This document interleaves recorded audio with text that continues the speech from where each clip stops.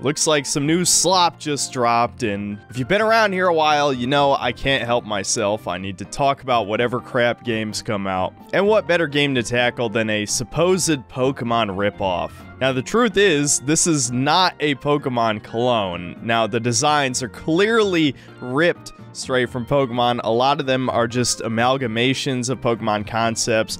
And honestly, a huge Pokemon fan could probably make a video breaking down every single stolen part of a model or texture, but I'm not going to do that. I don't really care, to be honest. I haven't had a personal attachment to Pokemon since Gen 5, and like I was saying before, it's not a Pokemon clone, it's actually a Ark Survival clone, or Rust, or Valheim, or any of these other open-world survival crafting games. And I've said this before on stream, and possibly in a video, but I really don't like those types of games. So I was pretty much ready to hate this thing before I ever touched it, but honestly, I don't. It could just be because I was playing it with friends, but I actually had a decent time playing this game. Now, that doesn't change the fact that it looks like a shitty Unreal Engine asset flip, again with the copy-pasted Pokemon designs and the same survival mechanics you've probably seen a dozen times already. But at the end of the day, it does have a certain charm. Ripping off of Nintendo certainly has its benefits.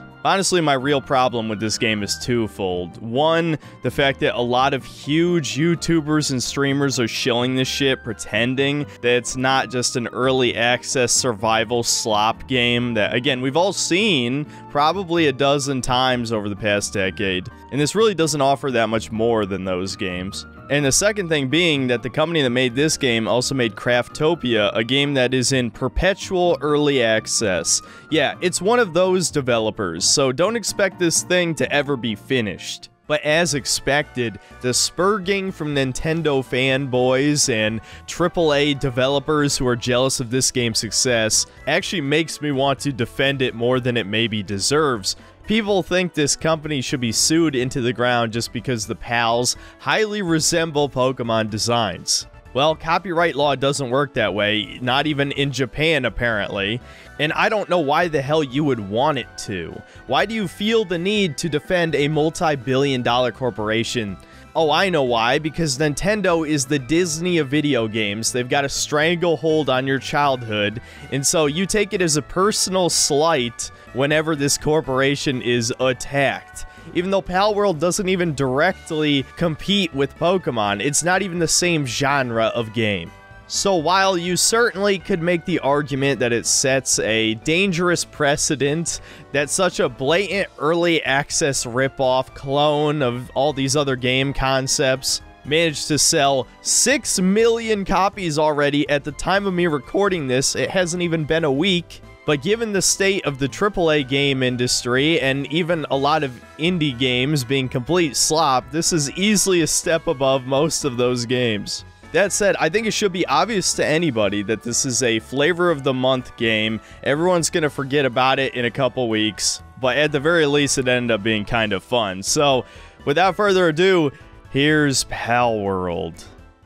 Now, like I said in the intro, this is basically an Ark clone. If you played any of those survival crafting games, it almost feels like a waste of time to explain the mechanics of this because it's so similar, but basically, you build a base, you craft a house, various mining stations. Yes, this is one of those games you're gonna need a shit ton of rocks, wood, ore, etc., etc., etc., to craft various things. Unfortunately, your technology level is gated by your character level, so you're gonna want to level up, which you can do by capturing pals, fighting pals, crafting things, picking up stuff. Pretty much doing anything levels you up.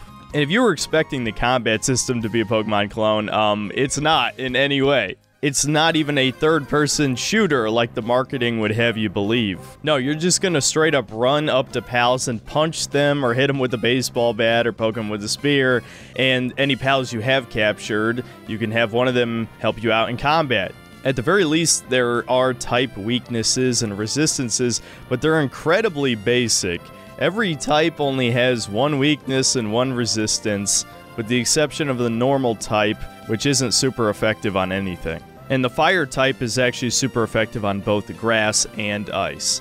There's only 9 total types, and as you can see from this gameplay, it's also not turn-based, and you can't even tell your pals what move to use outside of their special ability, or if you're mounted on top of them. Yeah, you can ride some of the monsters, and then you can tell them how to fight. But yeah, as you can tell, combat's not all that engaging.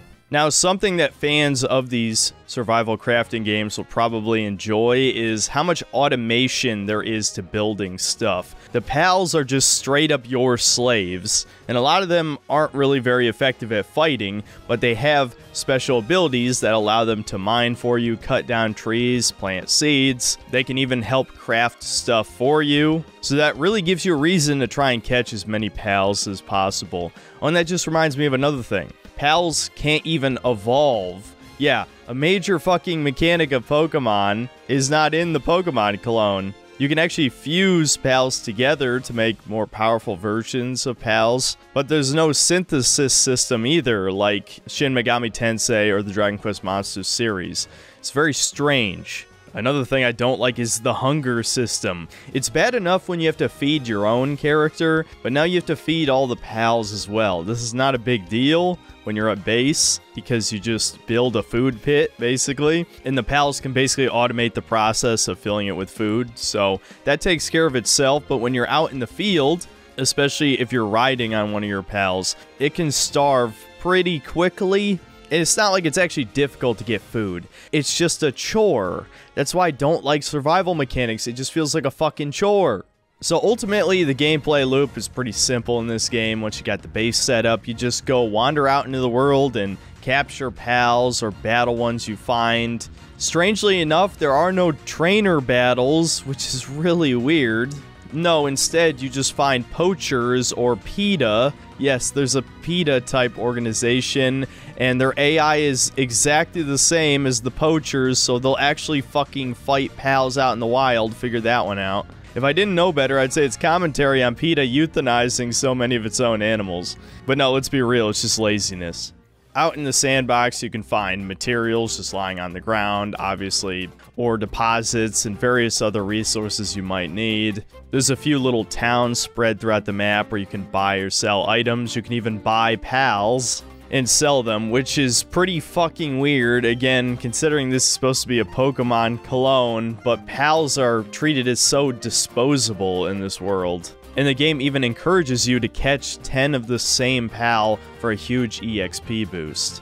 So yeah, don't expect to get too attached to most of these guys. This is a mistake I see in nearly every Pokemon clone, is that you never really get attached to your monsters, which is bizarre considering, for me personally, and I have to imagine millions of people that enjoy Pokemon, that's like half the appeal of those games. It's the reason why most people stick with their starter Pokemon from beginning to end. You really get attached to the guys on your team. I didn't really feel that playing this. So you might be wondering, what are the replacements for trainer battles? Well, one, there's mini boss fights out in the world where you'll come across a pal that just has way more health and usually a significantly higher level than you are, and a really low capture rate. And so you can catch those guys, and they have a special symbol on their icon that tells you they're a boss monster, and I'm pretty sure boss monsters have better stats, and I wouldn't be surprised if they come with better passives as well. There's also dungeons, which are probably the laziest looking part of the game. They're procedurally generated rooms that, again, just look like fucking Unity or Unreal Engine asset flips, where you can find a few rare monster types and a boss monster at the end.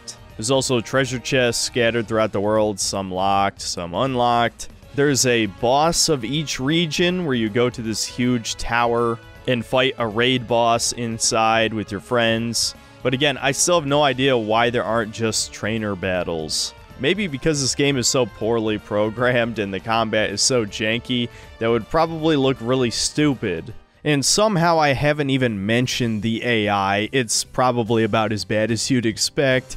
They'll try to attack you through walls. There seems to be something wrong with the aggression system, if there even is one in the first place. where the enemies will just lock on to usually the player character if you're playing with friends, one of your friends in particular, and then everyone else can just blast its ass until it randomly decides to attack another player. For one of the mini-bosses out in the world, I just crouched on a ledge above it, and none of its projectiles could hit me while my pal slowly whittled down its health bar. So yeah, I can't imagine if there were trainer battles that they would be really any more engaging than just beating the shit out of pals or the poachers out in the world. But I have to imagine they're going to add that later down the line. This is early access after all, assuming they actually finish the fucking game, unlike Craftopia. And to briefly talk about the PAL designs, they're definitely a mixed bag. I'd say the best designs are the ones that are blatant ripoffs from Pokemon aesthetics. There was a bit of a controversy that this company is known for using AI, and so allegedly this company used AI to make these Pokemon designs. And so the ones that do just look like an amalgamation of Pokemon you've seen before, those are the ones that look pretty good. But the farther they stray away from actual Pokemon, the shittier they look, for sure. Like, there's this dinosaur that just straight up looks like a plush dinosaur. It looks worse than most Fakemon I've seen. It just looks like dog shit. And so the AI theory seems pretty plausible to me just because it lacks cohesion in the art style. There's also a couple that are blatantly sexual in nature. Which, look, I am not by any stretch a Puritan. I've talked about my Coomerism in the past, but I gotta say, some of these seem kinda in bad taste. Like, the one that is a clone of Salazzle just kinda looks like furry bait shit. And ironically, maybe in how overt it is less suggestively sexual than the actual Salazzle. And don't ask me to explain that, okay? Just trust me. But maybe in the other direction, there's a pal that's supposed to be a genie that is straight up a lolly with a cloud lower half. I'm sure that one's already pretty popular on Rule 34. If I had to pick a favorite pal, I guess I would say Depresso. He's a little dude given the cynical stare, and he drinks energy drinks to increase his movement speed, so he's literally me. So overall, I think I'd rate the designs in the just good enough territory. They certainly wouldn't pass for real Pokemon designs, but then again, I'd say the last 3 generations of Pokemon don't pass as real Pokemon designs. The open world itself is also pretty good and looks visually distinct enough across the regions that I actually kind of like the look. Like I said before, this element of the game is obviously inspired by Breath of the Wild. They even stole the climbing mechanic where you could pretty much just latch onto any wall. And there's a parachute too, but it's way worse. Like way, way worse. It consumes probably 3 times as much stamina as the Zelda version. But I think the ability to climb anything instantly makes your world more engaging, at least for me. It does feel a bit empty at times. The enemy density can be quite low in certain parts, and there's way too many repeat pals in certain regions. But there are over 100 total to catch. There's lucky pals, which are essentially the shinies. They have better stats and better abilities or moves. And there's also subspecies of pals, where they are basically just a palette swap with a different type. Now, to get back to the progression system, this is another one of the elements of the game I just don't like. After a certain point, it seems like leveling up slows down considerably. That could just be because I refuse to catch 10 of the same type of pal. But either way, you're going to find this problem where you'll go to a new region to catch more guys, and they're just a significantly higher level than you. And so they're going to kill you in 1 or 2 hits. And it's kind of hard to progress, and it's just boring to catch the same guys over and over again. And like I said before, level gates technology, and technology is where you craft all the cool stuff, like your partner pal abilities. Every single pal has something you can activate with F, whether it's mounting them, or some special combat ability like the fox you find early on can turn into a flamethrower, which is really good. The chipmunk can use a submachine gun, the monkey an assault rifle, but for a lot of these PAL abilities you actually have to craft an item to unlock that, and that's gated by the technology tree. And obviously, higher level technology trees unlock better gear for your character. There's also quite a few other things I didn't cover, like there's collectibles to find in the open world. You can breed pals with each other, much like Pokemon. You can even butcher your pals for materials. Yeah, that's kind of dark. Apparently, you even unlock the ability to enslave human beings and sell them at some point, which I have to admit sounds pretty awesome. Again, I think you've already played a game like this before. These open world survival crafting games have been popular for like a decade. And Palworld really just doesn't have anything to offer to this formula that's new except the Pokemon gimmick. And I think that's why everyone bought this game, because they just wanted to play another Pokemon-like game. And I'm completely fine with it being in a different genre. I think that is what gives this game its appeal, that it's not another turn-based JRPG. And so I could go into further detail about certain elements of this game, but I think I'll just get to the conclusion. Should you buy Palworld? Only if you like open world survival crafting games. If you're looking for a Pokemon clone, this is not a Pokemon clone. It's an Arc clone with Pokemon instead of dinosaurs. Now, if you're looking for a casual game to play with 3 friends, I actually think this is a pretty good choice as long as all 4 of you are okay with survival mechanics. Even me, somebody who hates survival mechanics, I was able to tolerate this game because the open world is actually alright. I wanted to explore and catch new Pokemon. Even if a lot of the pals seem completely useless, well, you never know until you actually catch them, so it was kind of exciting to find out sometimes. But I guess my ultimate problem with this game, other than it looking like a cheap asset flip, is the progression. I just think so much of this game is locked behind the progression, and having pals that are objectively better than other pals with no evolution system kind of ruins a big part of the appeal of Pokemon. And yes, I realize the Pokemon games are not balanced at all, but to me this feels even more severe. A lot of pals just aren't good for anything once you get past a certain point in the game. A lot of the later monsters have better skills, and especially any of the ones that have a really good combat skill are probably the only ones you want to use in combat, regardless of type advantage or disadvantage. Now, I'm saying this with the disclaimer that I'm not a super high level in the game yet, but there's no way in hell I'm going to change my opinion on this.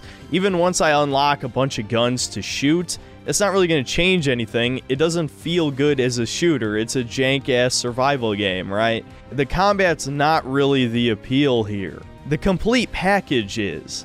And I guess on some level this is maybe greater than the sum of its parts. I could describe how every aspect of this game is flawed, but at the end of the day, if it's still decently fun, especially with friends, who am I to tell you not to buy this? But you just gotta know this probably will be in perpetual early access. Despite these devs being Japanese, they seem very Chinese to me, if you know what I mean.